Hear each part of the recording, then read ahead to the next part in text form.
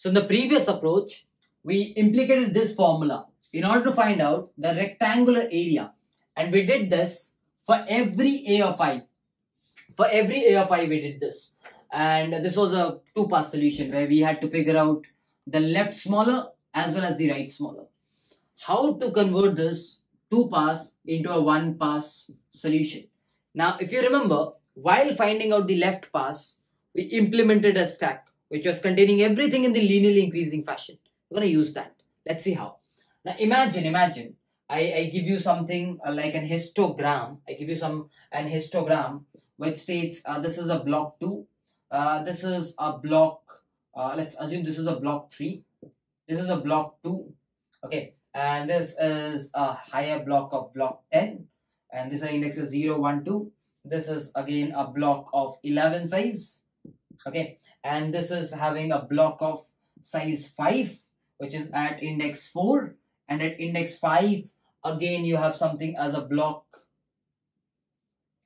10, and over here you have a block 6, okay, at index 6, and right at index 7 you have a block 3. Assume this is the histogram that we consider. Now if you remember the previous process of finding the left smaller, the moment you come to this element, I'll just talk about this element and after that I'll do a complete trial. The moment you come to this index 7, can I ask you what will be there on the stack? It'll be like the stack which contains index will contain everything in the linearly fashion. When you come to this 7, what will it have? It will have this guy, it will have this guy, and it will have this guy.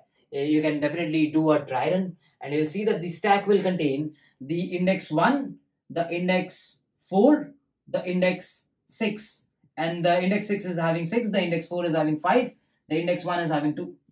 This is what the stack will contain the moment you reach a of 7 equal to 3. Correct? You can do a dry run for finding the left smaller and you'll find that whenever you are at a of 7, you will contain this only. Now I'm talking about the intuition now. Now can I say, instead of finding for a of I, instead of finding for every a of I, you will try to find the rectangular area for these guys, 6, 4, 1 indexes. Now you'll be like, how will this work? This will work. I'll tell you how will this work. See, the moment you are at 6, let's consider this as the height. What will be its right smaller? And what will be its left smaller? Let's think about that.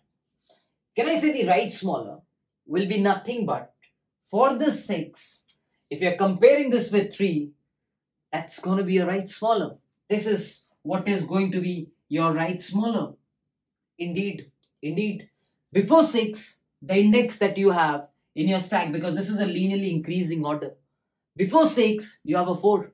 So can I say this guy will become my left smaller for this index, this height 6.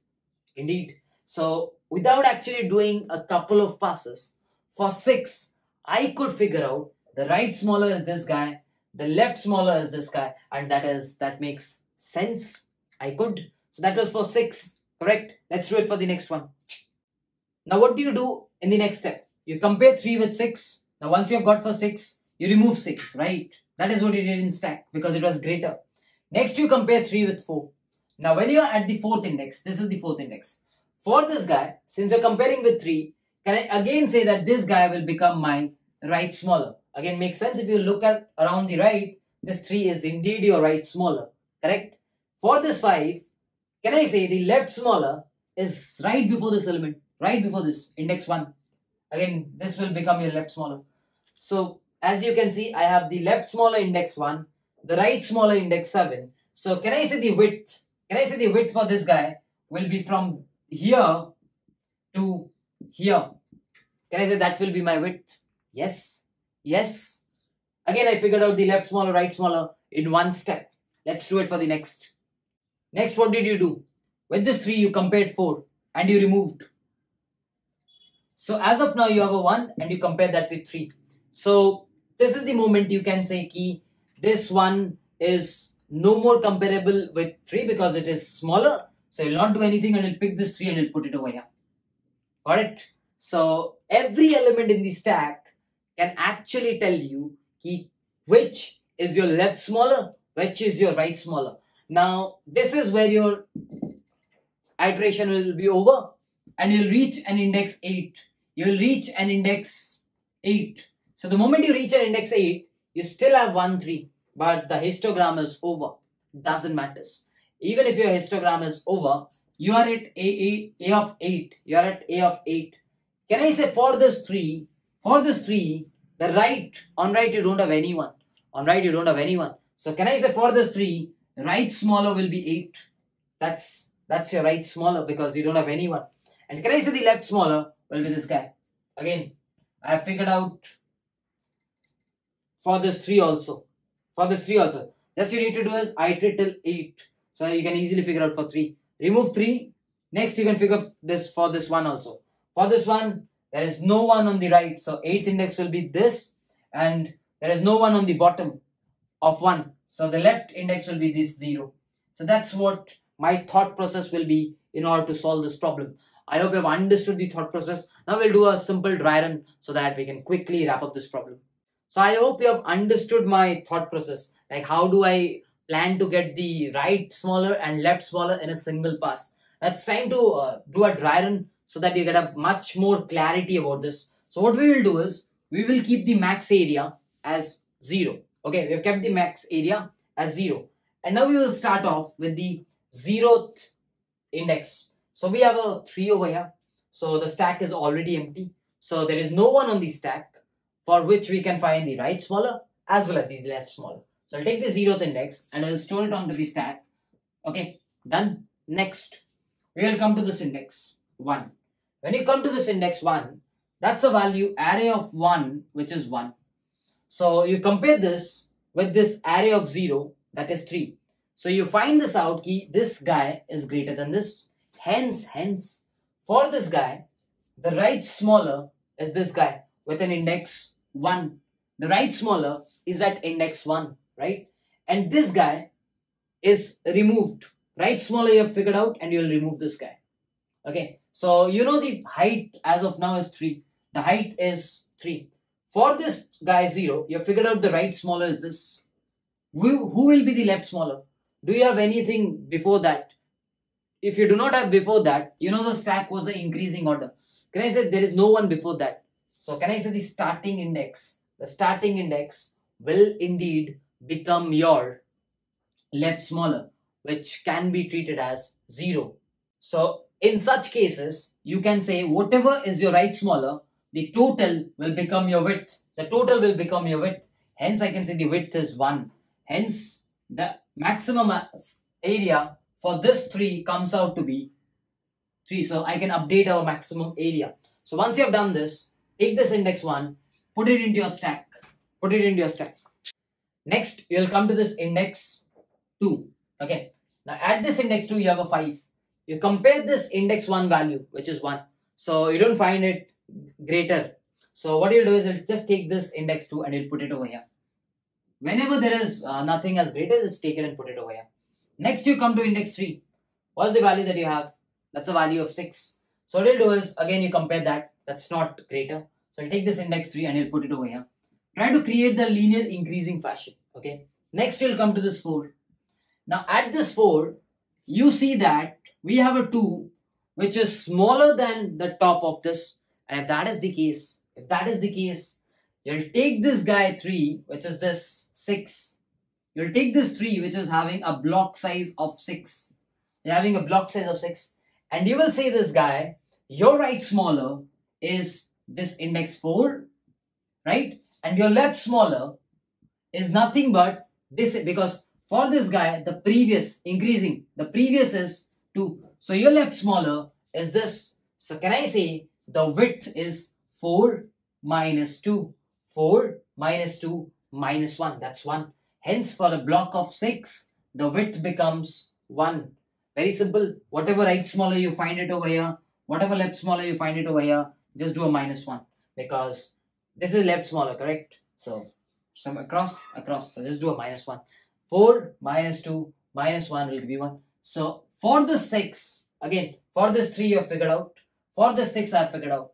That's 6. So that is done. So once you have done for 6, make sure you remove this. Okay, removed. What is the next criteria? You compare this 2 with this 5. Again, 5 is greater. If it is greater, I'll consider this block 5. Okay, and that block 5 is at index 2. For this index 2, can I say this index 4 becomes my right smaller? Indeed, that becomes my right smaller. Can I say my left smaller will be someone before that, index 1? Yes. So can I say this is my width? Indeed. 4 minus 1 is 3. So this is the width. Can I say for 5? For 5, I'll have 4 minus 1, 3 minus 1, that is 2 width. So I'll get 5 into 2, I'll get a max area of 10.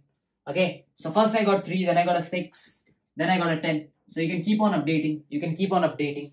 So I'm getting all the max areas. Again, the block 5 has also been computed. Next, you'll just remove this 2.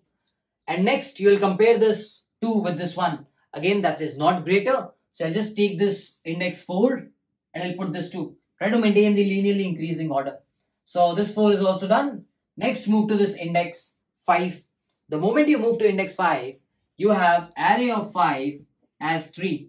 So the value 2 is not greater than 3. So again, you maintain the linearly increasing fashion. So that's the index 5 containing a value 3. Just try to maintain the linearly increasing fashion, nothing else. So I've maintained it. But still, this block has not been considered into the area. So what you'll do is, you'll just do one more iteration for this block 6. Okay, like there are indexes, these are the indexes, correct? It starts from 0, 1, 2, 3, 4, 5. It'll go on till 6.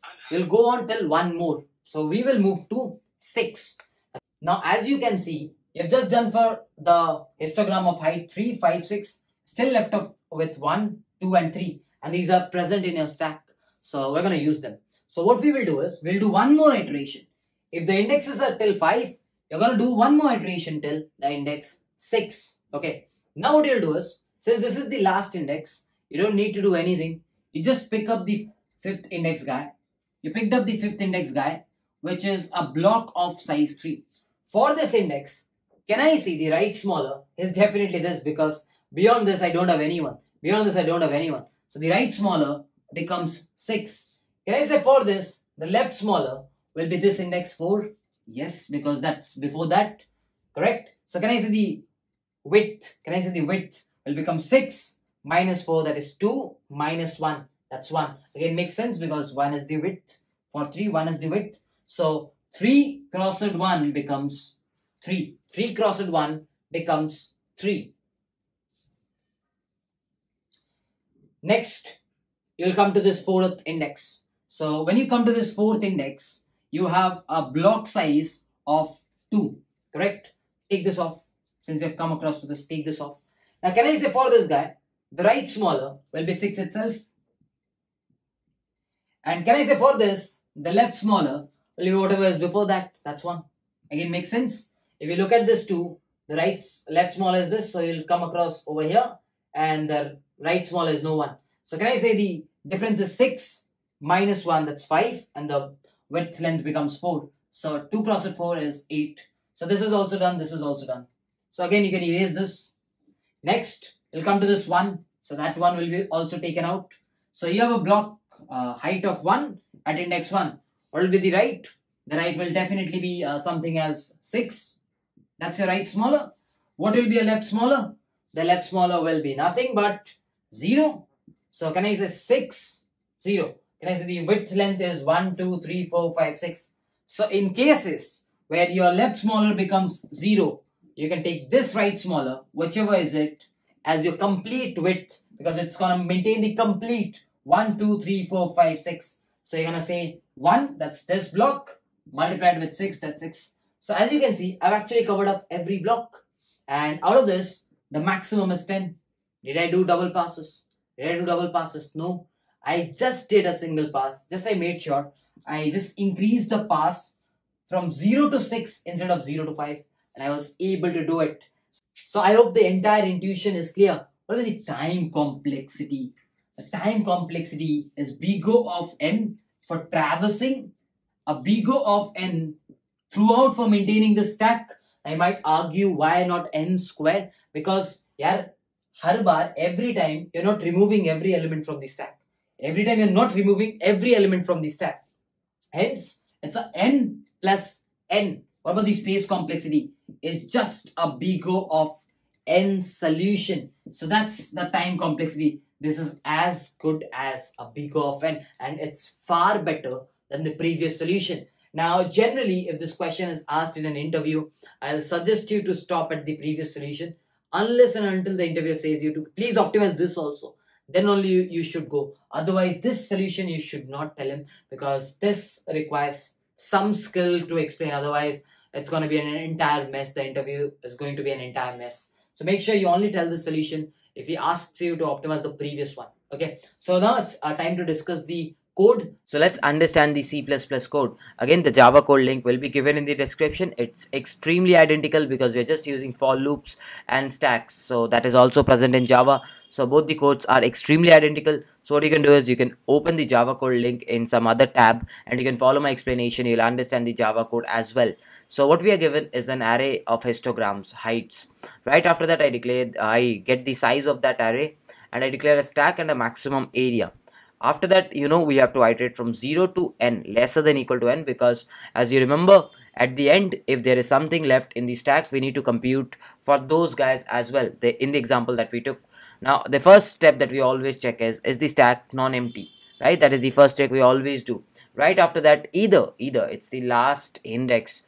So if it is the last index, everything that is left in the stack has to be computed, or else you just operate by removing the greater than element.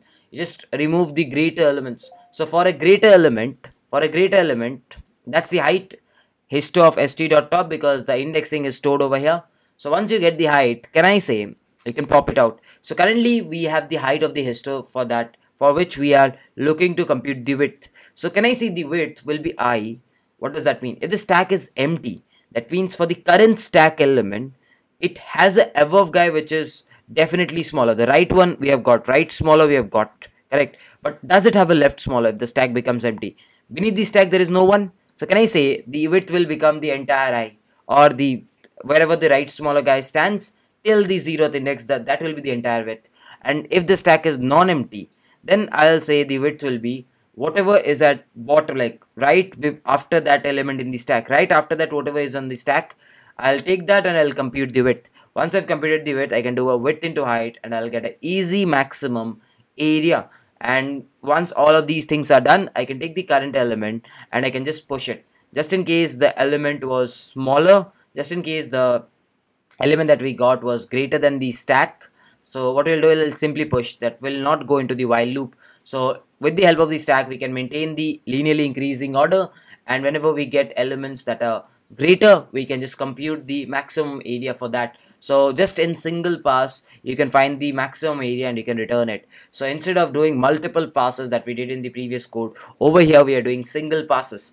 So guys, this will be it for the C++ code. I know you might still find it confusing. The best way to understand this code is probably take some other examples and try to do a dry run on this code. So the more you do a dry run, the more clear it will get to you. So just try doing it. So once you have done it, I think that should be clear.